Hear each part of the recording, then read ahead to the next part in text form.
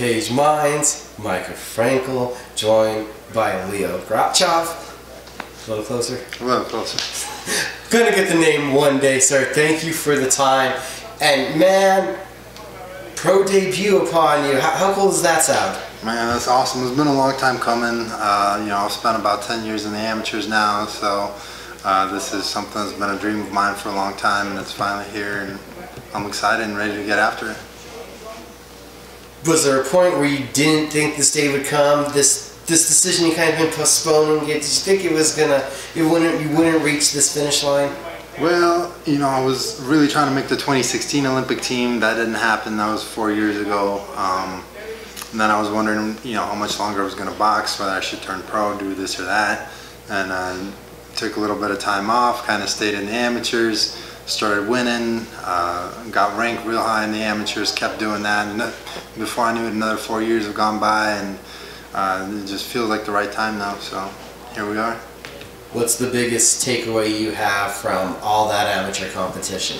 I've fought the best dudes in the United States. I've had over 60 fights now, and I've seen every style. So I'm confident. I'm truly confident going in there now.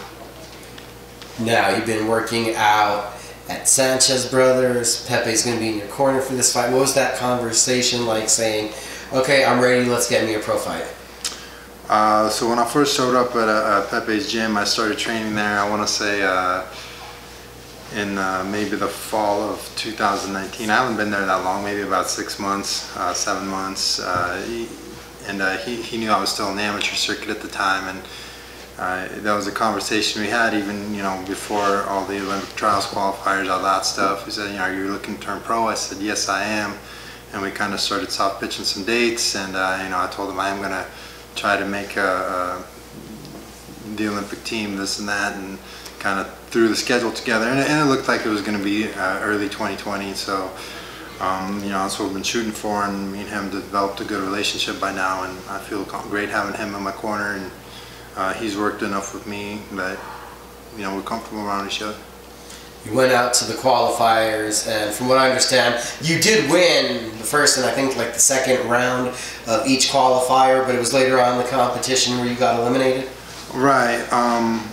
I went out to Ohio. In Ohio, I was one win away from making the trials. Then I went back out in California. I fought a guy from San Antonio. I thought I had the decision, but they gave him a split, and it is what it is.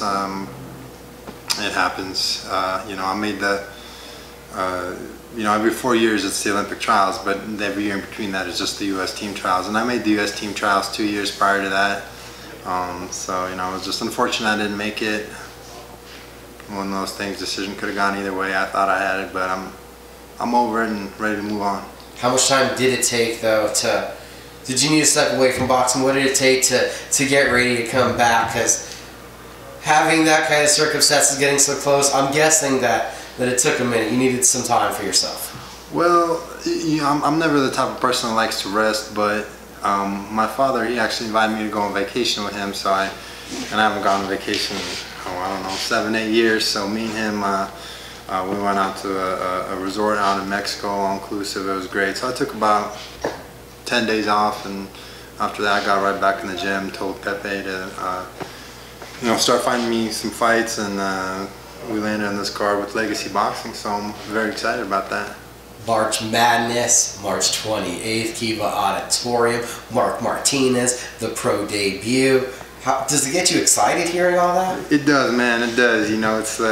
It's a big step, and it's the next step, and I know it's a step in the right direction. In the amateurs, you're just going so hard, so fast, and you don't know who your opponent is, and sometimes you're showing up, and there's a lot of politics and stuff, but this really feels like I have a road in front of me that I know where I'm going, and this is definitely the right first step to take. I talk to a lot of amateurs, but I feel like talking to you is a little bit different. Somebody that's sparred John Jones and has been in the amateur circuit for so long. Does going another round, is there many adjustments that come with the first quote-unquote pro camp? For me, I try to lengthen my sparring a little bit. I'm sparring, 6 to 8 rounds comfortably now. you know, when you fight in the amateurs, you know, I heard Evander Holyfield say once, it's kind of like you're holding your breath for 3 minutes, you're sprinting, take a minute break, and you do that 2 more times. You know, in the pros with the smaller gloves, you know, you have to pick your shots a little better and a little more technique to it. So I'm excited. I feel like that'll play great for me. But you know, like you said, I sparred with a lot of high-level names. You know, John Jones. I sparred with Andy Ruiz. You know, I worked with my friend Alonzo Butler, who's had, you know, close to 40 pro fights. You know, a lot of other names down there. You know, Dominic Brazil. You know, and LA, stuff like that. So it's been great, and I've had all that experience. And like I say, it just feels right now. It feels right.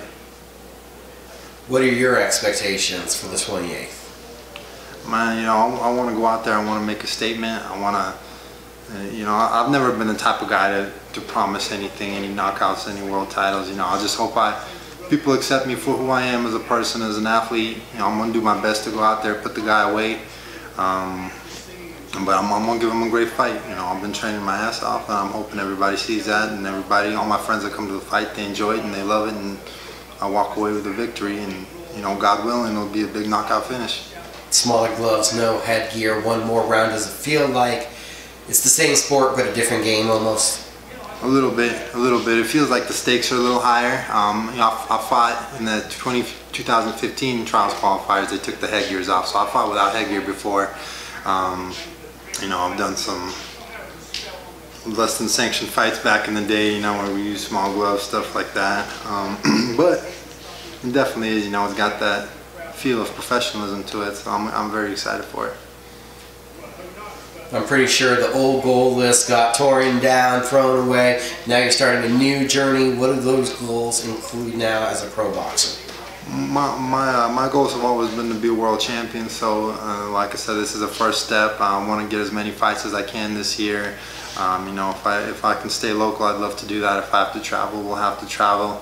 I kind of played around with signing in Vegas, but you know, like I said, it was a blessing. I was able to get some fights here, and if I can keep getting fights here, I'd love to do that. You know, I live in Albuquerque. I love it out here, and I'd love to get as many local fights as I can. But for now, you know, I want to spend next 2 years building my resume before I take my talents to Vegas or back to Southern Cal. How do you establish yourself? How do you make a statement and start to get that name known so you can start building that buzz? For me, you know, I believe a lot of people, you know, they like the knockout. They like the knockout. They like the big punches. But to me personally, I like to show a masterclass of boxing. I don't like to just go out there and throw hands. I want to break the guy down systematically before I put him down. So that's what I'm going to do. I'm going to show my skills. I'm going to establish a jab, show my footwork, land the big right hand, and like I said, God willing, end the fight early. Well, yeah, thank you for the time, sir. Thank you so much.